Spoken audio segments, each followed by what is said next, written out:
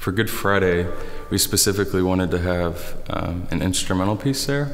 I do a lot of composing, and there's just something about having just a total instrumental track and just the space for the listener to really encounter the melodies and the textures without lyrics directly telling them like what to feel, what to think. And so the piece for Good Friday is titled No Words, and I mean there's absolutely no words to describe just the passion and just everything that Jesus went through. So it's just a representation of that, and just something for people to reflect on and just sit with. So with that piece specifically, we didn't have a ton of prep time, and I mean it was truly kind of on the spot, like just praying and listening and just all kind of feeding off of each other. And for me, I've been playing violin for so long that after a certain point, that is my voice, and I just really kind of opened myself up, and